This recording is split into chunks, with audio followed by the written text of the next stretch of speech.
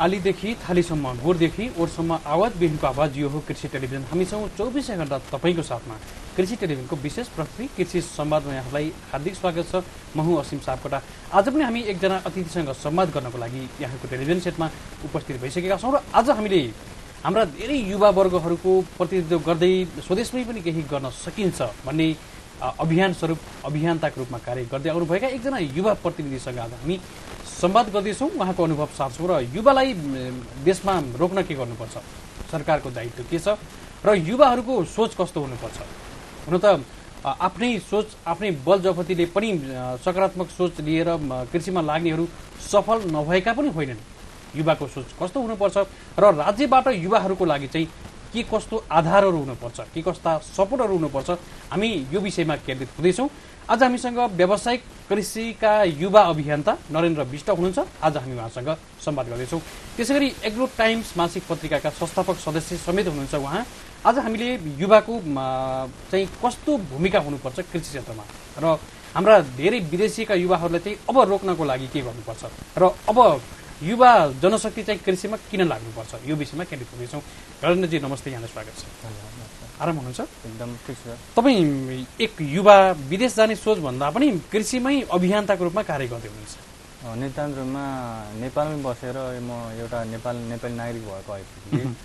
विदेशमा पसिना बगाउनु भन्दा त्यो विदेशमा श्रम जुन खर्च गरिरहेको छौँ हामीले त्यो श्रम नेपालमै हामीले कृषिमा मात्रै कृषि क्षेत्रमा लगानी गर्ने भनेपछि त्यो विदेशमा गर्नुपर्ने श्रम नेपालमै खर्च गरिसकेपछि नेपालको साँच्चीकै एउटा नेपाल नमुनामय नेपाल बन्छ र यो नेपालमा हामीले के गर्न सक्छौँ भन्ने उदाहरण मैले झन्डै 2-3 वर्षको पिरियडमा आफूले भोगेछु, देखेछु। अहिले के गर्दै हुनुहुन्छ पछिल्लो समयमा यहाँले? पछिल्लो समयमा मैले अब अहिले कृषि क्षेत्रमा एग्रो टाइम्स मासिक पत्रिकाको एउटा बैतडीबाट रिपोर्टिङ गरेर यहाँसम्म पुगेछु। बैतडी दूर दराज टाढा टाढाबाट जुन दुर्गम बस्तीकै मान्छेहरू जुन किसान खेतदेखि आलीसम्म भन्नुभयो यहाँले, त्यो खेतदेखि आलीसम्मदेखि लिएर तिनीहरूको पीडा वास्तविक समस्या के छ त, राज्यसम्म कसरी पुग्छ भन्ने कुरा तिनीहरूलाई सम पीडालाई हामीले एग्रो टाइम्स मार्फत उनीहरूका समस्या यहाँ बाहिरसम्म ल्याइदिने प्रयास गरेर। जस्तो कि नरेन्द्रजी मैले यहाँनिर जोड्न खोजेँ, अब एउटा सञ्चार माध्यमको लिङ्केजको कुरा होला र अब यो माहौल क्रिएट गर्नुपर्छ हामीले, किनकि हामीले पनि पत्रकारिता गर्दा सुरुवातमा चाहिँ समाजले हेर्ने दृष्टिकोण फरक थियो,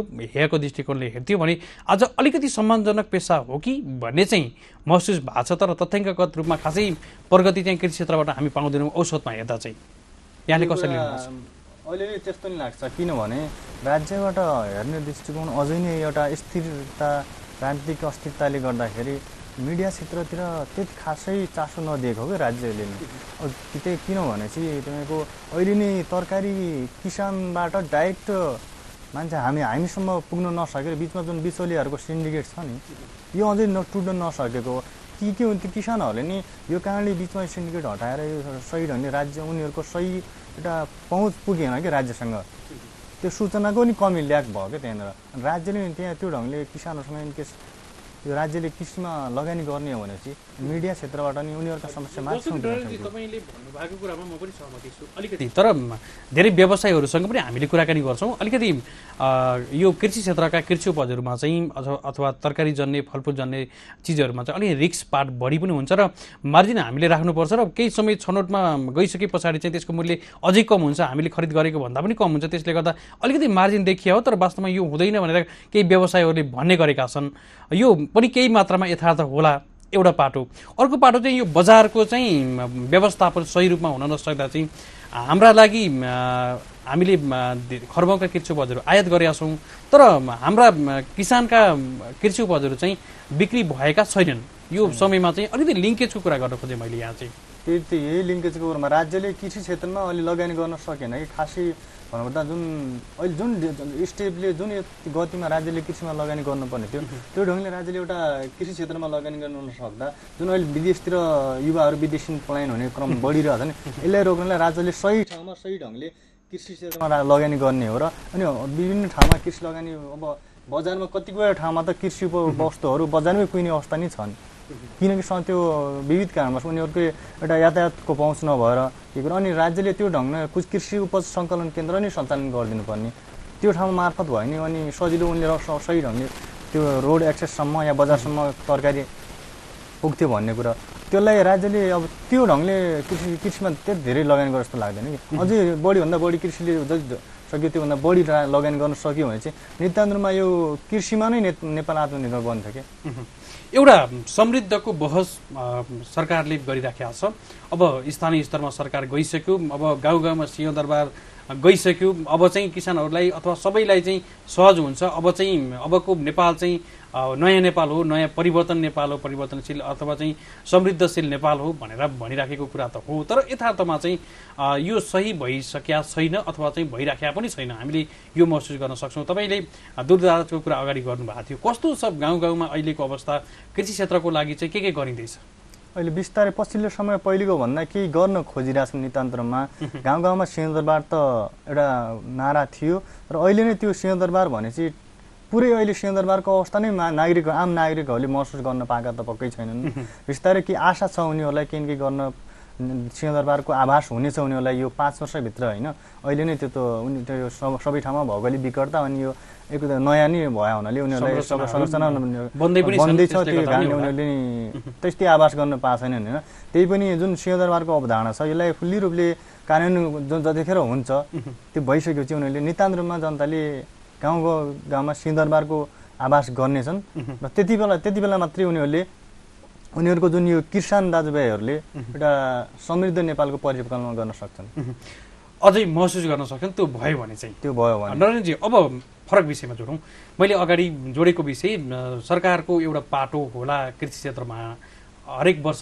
बजेट थपिए पनि अझ कृषि क्षेत्रको लागि कम हो भनेर पनि भनिन्छ अथवा चाहिँ त्यही बजेट पनि खर्च हुँदैन फ्रिजिङ भएर चाहिँ त्यतिकै थन्किन्छ यो परम्परा पनि छ एउटा कृषि सम्बन्धी फिक्स एउटा नीति भएन के जुन ढङ्गले कृषिमा लाग्नुपर्ने हो नि त कृषिमा जुन ढङ्गले एउटा राज्यले माथिदेखि तलसम्म एउटा चेन अफ कमान्ड जस्तो सुरु गरेर जुन जिरो लेभलमा के गाउँपालिकादेखि नगरपालिका तल वडा स्तरसम्म दक्ष कर्मचारी भयो भनेदेखि राज्यको जुन नीति छ कृषि नीति छ त्यसलाई जिरो लेभलसम्म लागू गर्न सक्यो भने त त्यो फ्रिज हुने कुरै भएन नि खर्च अनि समयमा नै नीति आउँदैन समयमा कार्यान्वयन हुँदैन किसानहरूले समयमा मल पाउँदैन समयमा बिउबिजन पाउँदैन अनि त्यो आउट समयभन्दा पछाडि आएको मल बिउ आएर उनीहरूले किसानहरूलाई कामै भएन अनि त्यो बिचमा त्यही भएर यो किसान समयमा खर्च नहुने कहीँको समस्या राज्यको एउटा राजनीतिक अस्थिरता भन्ने के भन्नेलाई होइन नरेन्द्रजी अब अर्को विषयमा प्रवेश गरौँ मैले अगाडि जोडेको विषयलाई अब यहाँनिर ल्याउन चाहन्छु हाम्रा धेरै युवाहरू चाहिँ वैदेशिक रोजगारमा आज पनि छन् र दिन प्रतिदिन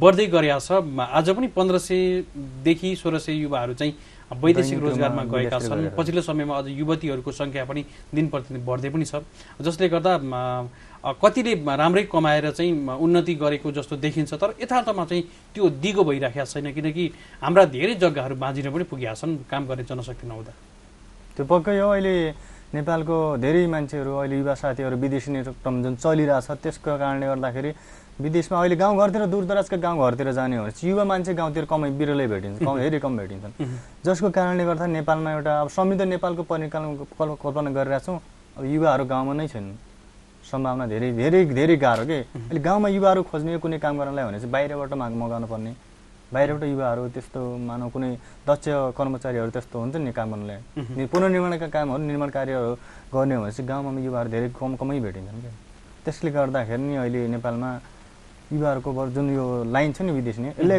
रोक्नलाई के युवाहरूले यो देशमा नै गर्नुपर्छ कि हामीले विदेशमा गएर त्यो सोचलाई चाहिँ कसरी परिवर्तन गर्ने एकैचोटि गर्न सकिँदैन अब गरिबीको रेखामुनि हामी छौँ र हामीलाई चाहिँ अब कि त हातमा रोजगार चाहियो नत्र त हाम्रो बाध्यता पनि छ भन्ने युवाहरू पनि छन् त्यो हो मान्छेलाई श्रम अनुसारको सिप अनुसारको राज्यले एउटा श्रम निर्धारण गर्नु पर्यो क्या जोसँग जस्तो सिप छ जसले जे गर्न सक्छ त्यो अनुसारको सम्बन्धित स्थानीय निकायहरूले तिनीहरूलाई अब अनुदान दिने कार्यक्रम दिएर हुन्छ कि अनुदानबाट एकैचोटि रोजगार दिन सकिएला लाखौँ युवाहरूलाई एकैचोटि नसके नि ग्रुपमा मानौ कुनै एउटा समूहमा गत गरेर स्टेप वाइज गरेर बिस्तारै समृद्ध रूपले एउटा भिजन प्लान बनाएर जाने हो भने चाहिँ सम्भव छ प्लान नै बनाएर जाने हो भने चाहिँ अनि त्यो राजनीतिक अस्थिरता यताउति गरेर के हुने भने त्यसै गाह्रो छ नत्र एउटा भिजन भएर कुनै फिक्स क्राइटेरिया गराएर युवाहरूलाई यी देशमा किन के गर्न लाउने भनेपछि सकिन्छ, मजाले सकिन्छ। तपाईँले अगाडि भन्नुभएको छ यो बजारको बिक्री केन्द्रको रूपमा अथवा चाहिँ सङ्कलन केन्द्रको रूपमा चाहिँ कृषि सङ्कलन, कृषि उपसङ्कलन केन्द्र चाहिँ हामीले ठाउँ ठाउँमा गाउँ गाउँमा चाहिँ स्थापना गऱ्यौँ भने चाहिँ त्यसलाई केन्द्रीकृत बजारमा अथवा चाहिँ ठुलो बजारहरूमा पठाउन सकिन्छ भन्ने कुरा यहाँले भन्नुभयो। त्यो यथार्थ पनि छ, आवश्यक पनि छ, तर यो निकै चुनौती छ यो काम गर्न चाहिँ। चुनौती छ, एकदम चुनौती भयो नि, आवश्यकता त हो नि त। कृषकहरूले, एउटा कृषकले उत्पादन गरेका वस्तुहरू उसले बजारसम्म पुर्याउनु एक्लैले पुर्याउनु, उसले नजिक सङ्कलन केन्द्र भयो चाहिँ सङ्कलन केन्द्रमा पुर्यायो, त्यहाँबाट बजारसम्म पुर्याउनु सहज हुन्छ नि त। उसलाई नै थप प्रेरणा मिल्छ, मैले नै यसो गर्नुपर्ने रहेछ। जब बजारमा नै उसको वस्तु बिक्री हुने अवस्था आएन भने चाहिँ त्यो किसान त चिन्तित भइहाल्छ नि। अब युवाहरूलाई चाहिँ कृषिमा संलग्न गर्नको लागि चाहिँ के आधारहरू देखाउनुहुन्छ यहाँले? कस्ता कस्ता आधार? युवाहरूलाई मैले कृषिमा जुन थप प्रेरित हुनको लागि आधारहरू देखेको भनेको यो देशमा कृषि सम्बन्धित कार्यक्रमहरू जस्तै एउटा 10-15 जना ग्रुपहरू मिलेर, 10 जनाको समूह मानौँ, 10 जनाको समूह मिलेर कुनै बाख्रा फार्म आवश्यक छ भने त्यो ठाउँ हेरेर परिस्थिति हेरेर होइन के सम्भव छ, त्यो सम्भव भएको बाख्रा फार्मले चलाएर गर्न सक्ने बाख्रा फार्म गर्ने। अनि कृषिमा कुनै कृषि तरकारी खेती मात्रै फर्म एउटा चलाउने छ, तरकारी खेती चलाउने, त्यसले त्योभन्दा बाहेक अरू उनीहरूले गर्न सक्छन् भने चाहिँ त्यो ढङ्गले नै जाने, जहाँ जे सम्भावना छ सम्भावनाका अवसरहरू खोज्ने, त्यो ढङ्गले आफूले गयो भने चाहिँ। अब नरेन्द्रजी, अलिकति मैले हुन त नेपालका सबै ठाउँमा केही न केही सम्भावना बढी छन् कृषिको कुराकानी गर्दा, हाम्रा जडीबुटीका कुराहरू गर्दा सबै क्षेत्रमा चाहिँ कुनै न कुनै प्रकारको विशेषता पाइन्छ। अलिकति तपाईँ चाहिँ सुदूरपश्चिमतिरको हुनुहुन्छ, 7 नम्बर प्रदेश, तपाईँ अहिले बैतडीबाट हुनुहुन्छ है? म बैतडीबाट। त्यहाँ चाहिँ के सम्भावना देख्नुभयो यहाँले? अहिले हाम्रो बैतडीमा सम्भावना भनेको कृषि क्षेत्रमा अहिले बाख्राको नि पाल्न सकिने एउटा सम्भावना छ। वन क्षेत्र छ, चरिचलन भएको क्षेत्र छ, त्यो बाख्रा पाल्न सकियो, बाख्रा पालन एकदम छ। अनि बैतडीको केही त्यो भूगोलमा मौरीको सम्भावना छ पर्याप्त मात्रामा। त्यताका किसान दाजुभाइहरूले मौरी मह उत्पादन गरिरहेछन्, त्यो ढङ्गले आफू ढङ्गले चलाइरहेछन्। अनि 2-3वटा क्षेत्रहरूमा कृषि पकेट क्षेत्र नै छ, उनीहरूले कृषि तरकारी पकेट क्षेत्र छ, तरकारीको नि सम्भावना रहेको छ। एकातिर युवाले आज बुझ्नुपर्ने विषय, अलिकति मैले यो विषयलाई उठाएको थिइनँ तर आज मैले भन्न बाध्य भएँ तपाईँको अगाडि। सरकारले चाहिँ अब अलिकति जोन होस्, सुपर जोन होस्, अथवा चाहिँ अलिकति व्यावसायिक रूपमा चाहिँ पकेटको रूपमा चाहिँ थोरै जनशक्तिले पनि धेरै कामहरू गर्न सकिन्छ, व्यावसायिक रूपमा उत्पादन गर्नुपर्छ भनेर एकातिर चाहिँ यो अभियान अगाडि बढाउँदैछ। कति सार्थकता छ, कुनै ठाउँमा छैन, कुनै ठाउँमा चाहिँ प्राविधिकहरूले चाहिँ यस्तो गरे घुस पनि खाए भनेर पनि आउँछ। मैले यो सुनेछु, प्राविधिकहरूले नि आफू अलि त्यस्तो उनीहरूलाई नजिक भइदिने कि प्राविधिकहरूबाट नि त्यस्तो कमेन्ट आछ त्यस्तो गरे। नरेन्द्रजी, मैले यहाँ कुरा सकेको छैन। म यहाँनिर चाहिँ अब कति मात्रामा चाहिँ यो थोरैजनाले पनि धेरै गर्न सकिन्छ, हाम्रा 65% जनतालाई चाहिँ 15-10%मा ल्याउन सकिन्छ अथवा 25%ले मात्रै गर्दा हुन्छ भनेर चाहिँ सरकारले यो तयारी गरेको छ। अब कति मात्रामा सफल भएको छ छैन भन्ने कुरा त हामीले देखेका छौँ, त्यो अहिले खासै उपलब्धि देखिया छैन। तर यो भोलिका दिनहरूमा यो सबै कामहरू भयो भने चाहिँ अरू जनताहरू चाहिँ अझै मध्यमवर्गीय जनताहरूले चाहिँ किसानहरूले चाहिँ सही मूल्य पाउँदैनन् अथवा चाहिँ उत्पादन गरेर पनि अझै बजार पनि हुँदैन, उनीहरूको लिङ्केज पनि हुँदैन, थोरै मात्रै उत्पादन गरेको यो निर्वाहमुखी पनि अझै तल जान्छ कि किसानहरू अझै गरिब हुन्छन् कि भन्ने कुराहरू धेरै किसानहरूबाट गुनासो आएको छ। मैले तपाईँ सामु राख्दिएँ। मैले नितान्त गाउँघरतिर किसान दाजुभाइ दिदीहरूले अहिले भविष्यमा अहिले जुन युवा नीति छ, यो युवा नीति लागू भएर किसानहरूले आफूले के गर्न चाहिरहेछन् नि, सरकारले त्यो युवाहरूका निम्ति एउटा ठोस भिजन ल्याउने होइन, जुन ठोस युवा नीति छ त्यसलाई लागू गर्ने होइन भने चाहिँ युवाहरूले सोचिरहेछन् के गर्ने, कस्तो गर्ने। गाउँमा सम्भावना त अवसरहरू धेरै छन् नि, कृषि क्रान्तिको माध्यमबाट नै अगाडि बढ्न खोजिरहेछन् मान्छेले, तर अवसर त छैन नि त। सहयोग जुटाउने हातहरू छैन। अब नरेन्द्रजी जस्तो सपोर्टर हातहरू धेरै युवाहरू चाहिँ सामूहिक रूपमा खेती गर्न सकियो भने, यसरी चाहिँ सामूहिक रूपमा मिलेर गरियो भने चाहिँ सफल बन्न सकिन्छ। एउटा बलियो आधार पनि देखिहाल्छ। फलफुलका कुरा किन नहोस् अथवा अन्य यहाँले भन्नुभयो अब चाडबाड लाग्दैछ, खसी बोकाहरू कति आयात हुँदैछन् भनेर हामीले न्युज बनाइराखेका छौँ होइन।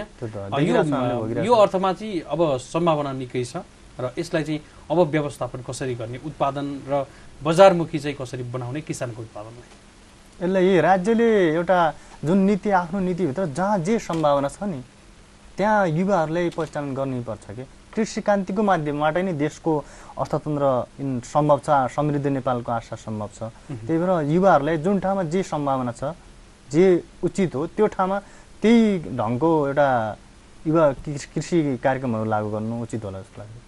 नत्र त्यो ढङ्गले गएन भनेपछि त अब युवाहरूको सोच परिवर्तन हुनु आवश्यक छ कि छैन? युवाहरू नितान्त परिवर्तन हुनु आवश्यक छ। अहिलेको नयाँ जेनेरेसन नयाँ युग अनुसार नै चल्नु नै आवश्यक छ। नयाँ प्रविधि नै त्यो ढङ्गले चल्नु युवाहरूको आवश्यक छ। हामीले कुनै पुरानो ट्रेडिसनल उसमा गएर त सम्भव छैन नि त। तपाईँले भन्नुभयो अब जाउँ आधुनिक प्रविधि यान्त्रिकरणतिर जाउँ, यो कृषिको लागि कतिको आवश्यक देख्नुहुन्छ? कृषिमा नै एकदम नितान्त आवश्यक छ। किनभने चाहिँ एउटा पहिलाको परम्परागत रूपले मान्छेहरूले अब हातले नै खन्ने अनि त्यो गर्ने भन्ने चाहिँ अहिले जुन त्योभन्दा सस्तो मेसिनहरू छ, हातले ट्र्याक्टरहरू छ नि, समयको नि सदुपयोग भयो, टाइमिङ कम हो एक ढङ्गले त्यो नि। फेरि प्राङ्गारिक मलको कुरा होला यसमा होइन, त्यो बेग्लै पार्ट हो। त्यो रासायनिक मल र उसमा नि फरक होला, तर एउटा समय टाइमिङ र आफूले उ गर्नलाई यान्त्रिकरण आवश्यक छ, कम भयो। अनि यान्त्रिकरण गर्ने यन्त्र अहिले मेसिनहरूबाट पनि अलिक काम गर्न सजिलै हो र राम्रो लाग्छ क्या, किसानहरूलाई सहज हुन्छ। यो भौगोलिक हिसाबले चाहिँ निकै विकट पनि छ। धेरै ठाउँहरू उच्च पहाडी हिमाली क्षेत्रका यस्ता ठाउँहरू छन् अथवा पहाडी धरातल पनि धेरै अप्ठ्याराहरू छन् काम गर्न। साना साना बारीका पाटाहरूमा हामीले काम गर्नुपर्छ अथवा चाहिँ खेतका साना साना गराहरूमा काम गर्नुपर्ने हुन्छ। त्यसमा अलिकति भौगोलिक हिसाबले चाहिँ अलिकति अप्ठ्यारै छ भन्ने धेरै विज्ञहरूले उठाउनुहुन्छ। र अब हामीले पुराना कुराहरूलाई सँगै लाँदै चाहिँ अब चाहिँ सरल यन्त्रहरू प्रयोग गर्नुपर्छ। जहाँ जे सम्भव हुन्छ त्यसको लागि चाहिँ सरकारले काम गर्नु पर्यो, यस्तो खालको गर्नुपर्छ। ठुल्ठुला मेसिनहरू भएर मात्रै हुँदैन, तराई क्षेत्रमा होला, सम्म ठाउँमा होला भन्ने कुराहरू जुन ठाउँमा सम्भव छ त्यो ठाउँमा यन्त्रहरू यान्त्रिकरण गरेर त्यो काम गर्न सकियो मजाले। सम्भवै नभएको ठाउँमा त त्यत्र यन्त्र उपकरणहरू लगेर काम गर्न सकियो। त्यो ठाउँमा त्यही ढङ्गको सम्भावना हेर्नु पर्यो। लङ टर्म उत्पादन हुने खालको स्थिति एकचोटि गरेर लङ टर्म, जस्तै तपाईँको स्याउ सुन्तलाहरू छन्, त्यहाँ त्यो ठाउँमा त स्याउ सुन्तला लगाइदियो भने चाहिँ एकचोटि लगायो भने चाहिँ बिचबिचमा गोडमेल अलिअलि केयर गरेछ त्यसपछि उत्पादन दिँदै जान्छ नि। अनि तरकारी चाहिँ यस्तो क्षेत्र लागि पो यान्त्रिकरण हो, डेली युज गरिराख्नुपर्ने यस्तो यस्तो अवस्था हो। अब नरेन्द्रजी अब सञ्चारको कुरा गरौँ। कृषिमा पनि सञ्चारको निकै महत्त्वपूर्ण भूमिका छ। पहिला कृषि क्षेत्रको छुट्टै मिडियाको रूपमा आउँदा हामी यसरी कृषि टेलिभिजनबाट अहिले तपाईँले यो संवादमा कुराकानी गर्न पाउनु भएको छ। यो डेस्क कृषि किसानकै लागि हो। हामीले यसरी चाहिँ पत्र पत्रिका लगायत टेलिभिजनहरू पनि कृषि क्षेत्रका लागि छुट्टै काम गर्ने भनेर पनि अब यसरी सुरुवात भएको अवस्था पनि छ। र यसरी हामीले कुराकानी गर्दै गर्दा यो डेस्कबाट किसानको आवाज बोल्दै गर्दा चाहिँ तपाईँ एग्रो टाइम्स मासिक पत्रिकामा चाहिँ संस्थापक सदस्य पनि हुनुहुन्छ। सुरुवातदेखि सहयोग प्रत्यक्ष अप्रत्यक्ष रूपमा सहयोग गर्दै पनि आउनु भएको छ। यो सञ्चारको भूमिका कस्तो रहने रहेछ कृषि क्षेत्रको लागि?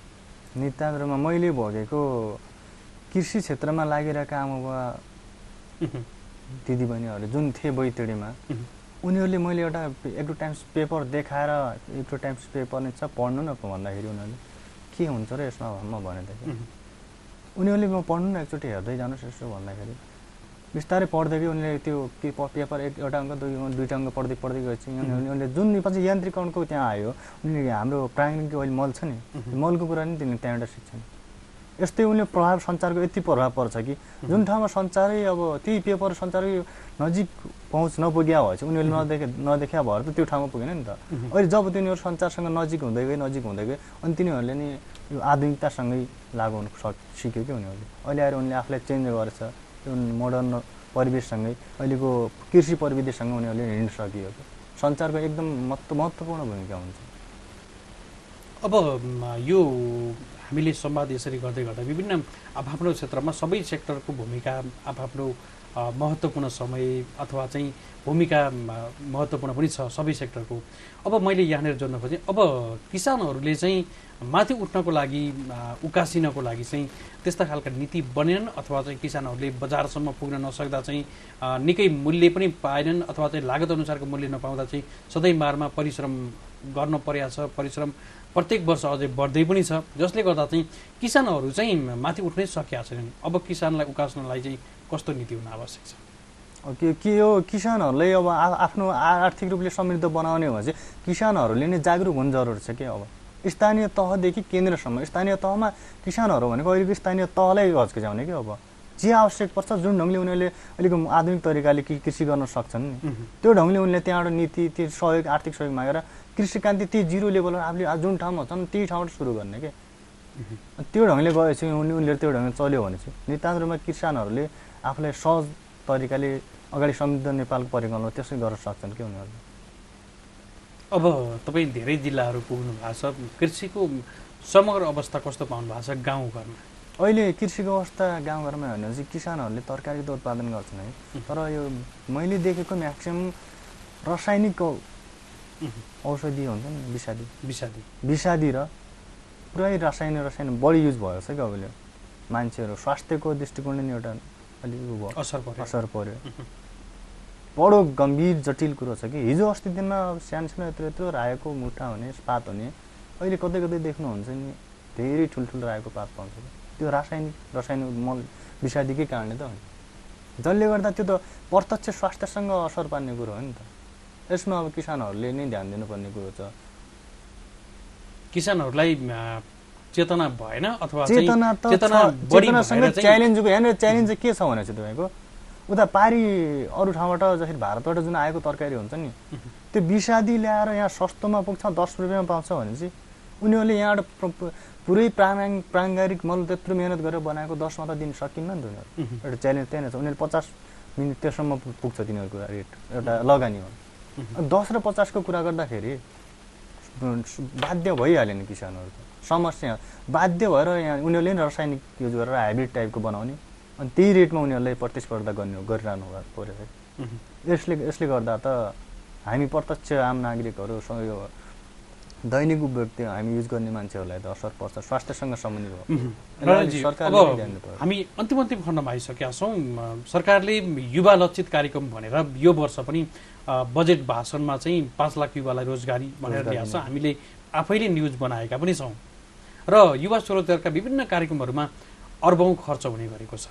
तर युवाले चाहिँ मैले ठ्याक्कै यति सहयोग पाएँ अथवा चाहिँ मैले कृषिमा सुरुवात गर्दा चाहिँ यस्तो भयो सहयोग भनेर चाहिँ ठ्याक्कै महसुस गर्न सकेका छैनन् अथवा चाहिँ हामीसम्म आउन सकेका छैनन्। यो एउटा पाटो होला, केही मात्रामा होला, नगन्ने मात्रामा होला। सरकारको बजेट यसरी झ्याममा हुँदैछ तर युवाहरूलाई चाहिँ अझै लक्षित युवाहरूलाई चाहिँ टार्गेटमा ल्याएर चाहिँ काम गर्न सकेका छैन, कार्यान्वयन पक्षलाई चाहिँ दरिलो बनाउन सकेका छैन सरकारले। यसको लागि अब युवाहरूले अलिक सचेत हुनुपर्ने छ कि सधैँ कहिले मान्छेहरूलाई लाग्छ कहिले जता नि जिन्दाबाद मुर्दाबाद भनेर युवाहरू हिँडेछन् दौडेछन् जताततै आन्दोलन मात्रै गरेछन्।